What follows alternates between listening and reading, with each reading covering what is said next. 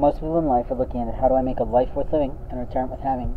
In my history of my business and my living, I have always been a multiple income stream man. I have always been involved in multi-level marketing, although not necessarily the most productive financially for me. I've also always been a service provider, which allows me a monthly income and an annual contract. I've also been someone who has done project work throughout that time so that I have consistent income and benefits of revenue along the side. Any person like me is always about the same.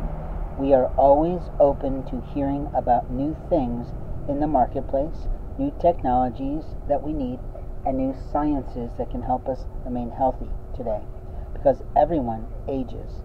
In life, we have moments of time to speak the truth, and speaking the truth is about speaking your own truth.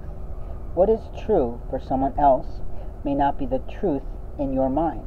But what I want to talk to you about most importantly is whether or not you have the right to speak about someone else's truth that you don't even know.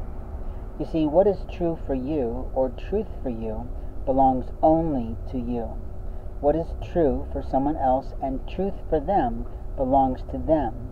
But here's where we have to draw a fine line. There's a lot of politicians, there's a lot of Christians, there's a lot of Methodists, there might even be some Wiccans. Any type of organization that exists could have these people in it who think that a person's biological information, medical information, cellular health information, or other things like that belong to them as total strangers. And that is just not true.